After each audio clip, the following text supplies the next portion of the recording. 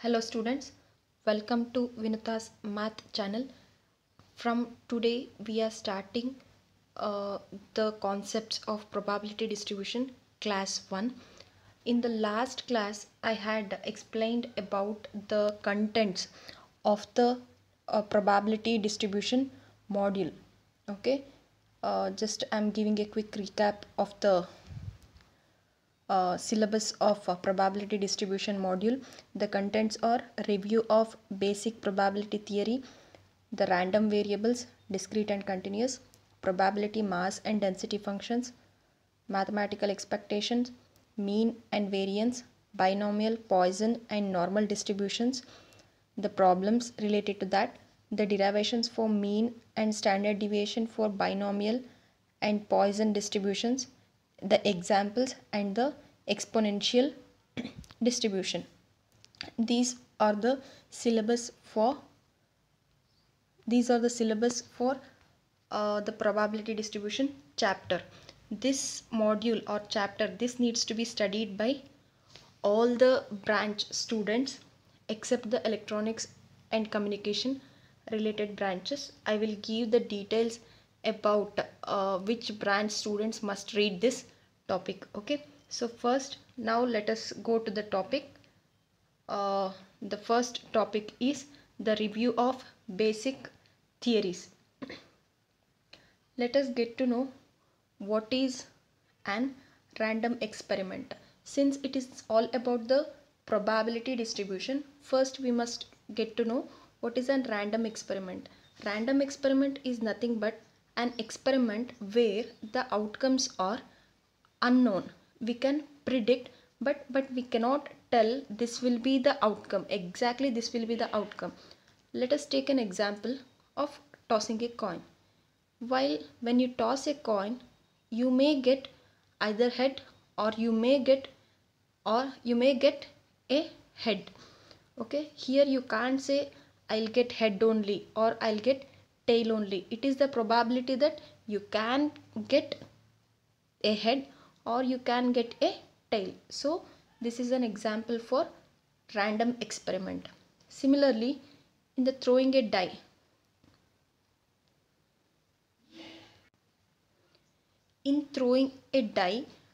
in this example, the faces will be having there will be 6 faces.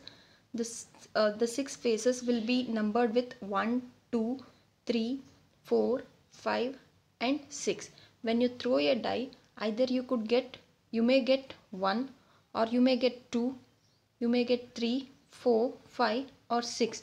You cannot tell exactly I'll get 1. Okay, so that is called as a random experiment. Okay, next, sample points. Sample points means, in this example, for explaining the sample points, here I have taken an example of tossing a coin.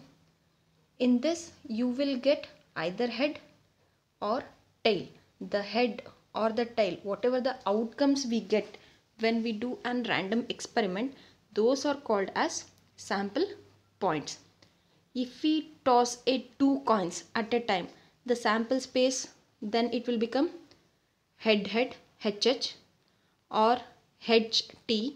First coin may give you the result as head and second coin may give you as T, that is HT. In the same way, TH or TT, that could be the sample points when you take 2 coins tossing experiment. Okay, that is all about the sample points. Next, sample space. What is sample space? Sample space, it is being represented by the letter S. Sample space, it is nothing but all the outcomes, all the possible outcomes of a random experiment is called as a sample space S. In tossing a coin, you may get head or you may get tail. You will not get anything other than these 2 outcomes. So the sample space S will become H and T. Okay. Similarly, in throwing a die example, the sample space will be 1, 2, 3, 4, 5, 6. Sample space, it is nothing but it's a set of events of all the possible outcomes in a random experiment. Fine. Next, what is an event? Event is nothing but when you do some random experiments, the possible outcome, any possible outcome, that is called as an event. Let us consider you are you are tossing a coin and getting a head. It is one event. Okay, or getting an even number when you throw a coin, it is an event in dice experiment. Or getting a number which is a multiple of 3 when you toss a when you throw a die, or a multiple of 3 or multiple of 2, like this, or an even odd number. This will become an example for event. Event will always be a subset of this sample space. So A is a subset of sample space S. This is the symbol for subset.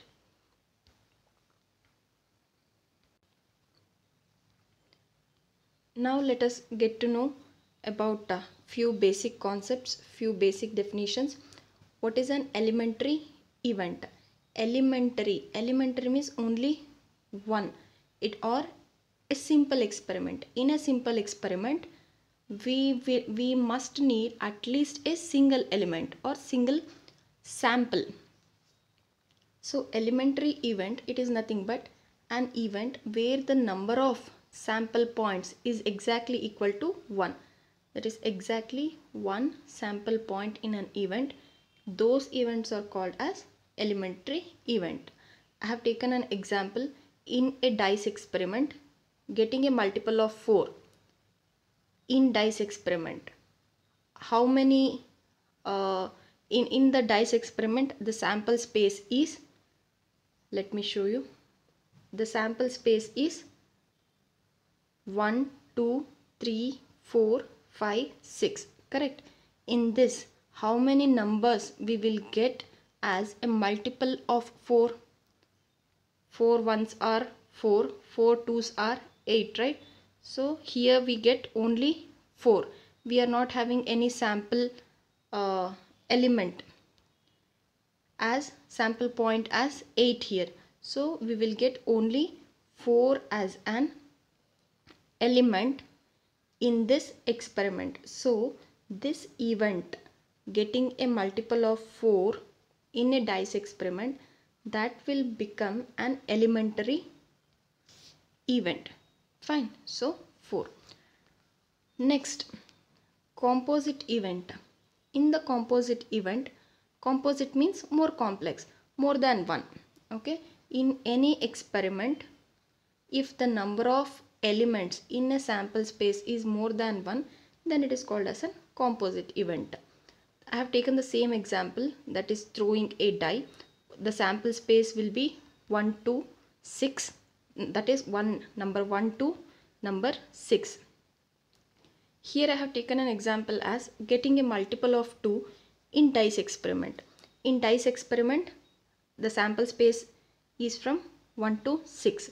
The multiples of 2 will be, let me show you the sample space, 1 2 3 4 5 6. The multiples, 2's multiples are 2 4 6.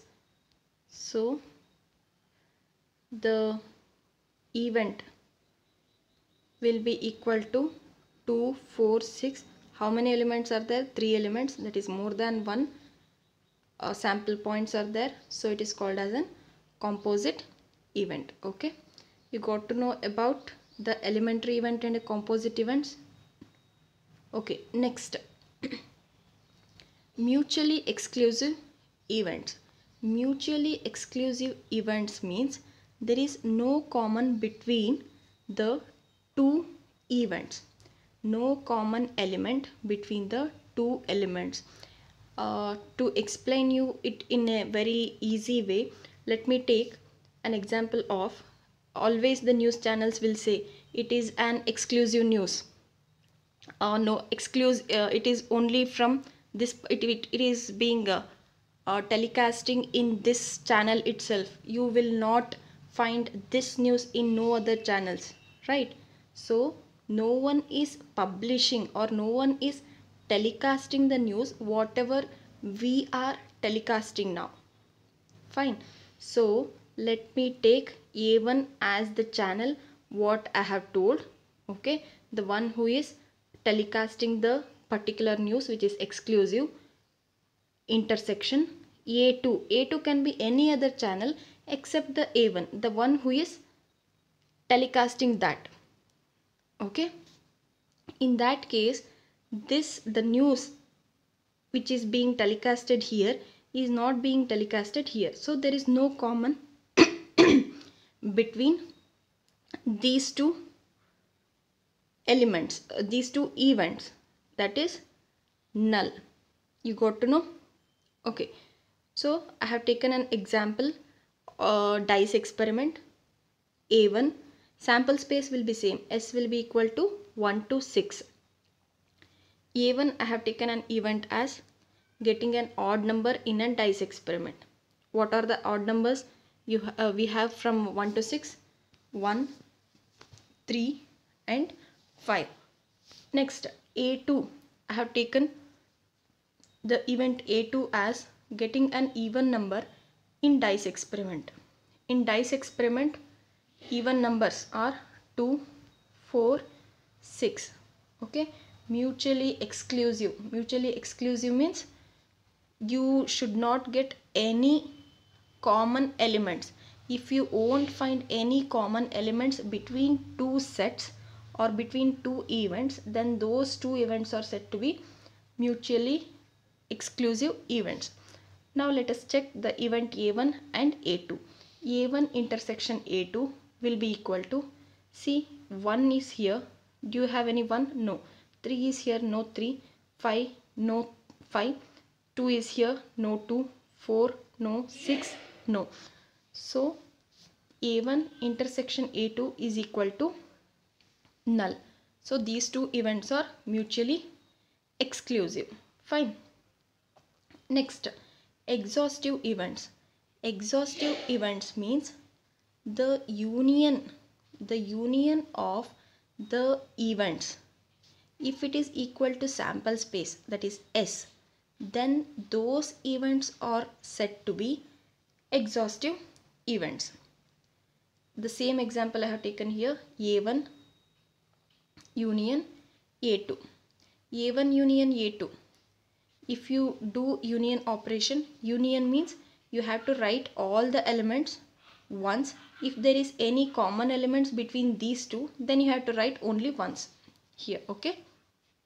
So 1, 3, 5, 2, 4, 6. I have written it in an order. So no common elements here.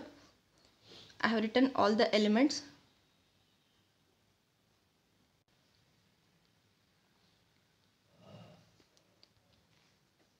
And the S is 1, 2, 3, 4, 5, 6.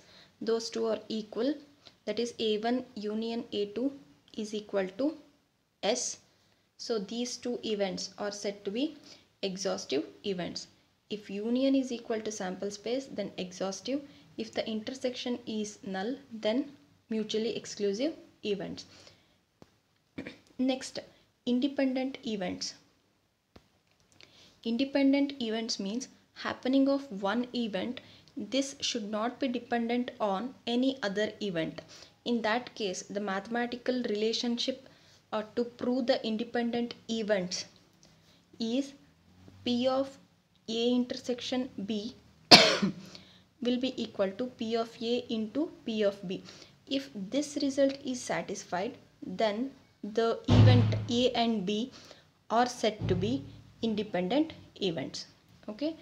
To tell it in a simple way, independent event, let us consider you and your friend. Okay. If you have decided to go to the college to attend the classes irrespective of your friend's presence, like if he or she comes or not, you will attend the classes, means you are not dependent on anybody.